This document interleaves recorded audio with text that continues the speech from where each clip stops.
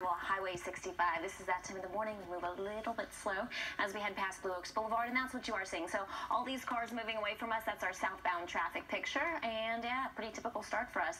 So just be prepared to be joining a lot of other cars out there on Highway 65. Doing a take you between Vacaville and Fairfield. It all looks pretty good along I-80. How about Highway 12? Well, that looks pretty fine too between Rio Vista and Fairfield if that's part of your commute. West I-80 though, pretty slow if you are continuing that drive near Richmond. Pretty standard for this time of the morning, and Highway 4 slows you down west of Antioch. Well, the slowest route though, we can always count on it being 580, 205 to 680. Will take you 30 minutes, Teo.